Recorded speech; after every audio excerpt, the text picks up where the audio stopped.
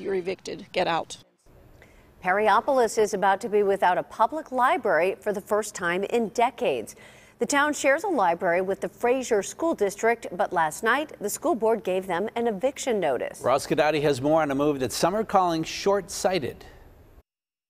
Like the sign says, the Frazier Community Library was hoping that the Frazier School Board would just say no to evicting them from where they've been since the 1960s. But the school district voted, in fact, to tell the library it's time to go. When Mary Fuller Frazier, seen here in mural form, died back in 1946, she left a lot of her considerable fortune to her hometown of Perryopolis, some of it for a library. She wanted the community to have access to that library as well. About 60 years ago, the town and school district agreed to make the library at the high school a public one, and it worked out. The school district uses the building during the day, during the school day.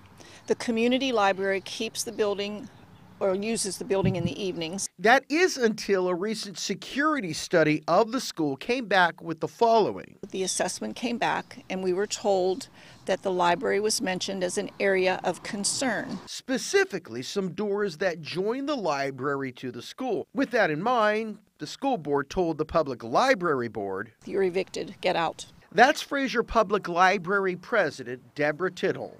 We had donors who were interested in donating money to replace the doors, but they refused to meet with us. Tidholm told KDKA over the years, the Public Library Board has spent thousands on books, plus the trust kicked in $50,000 to purchase furniture for the library when it was remodeled.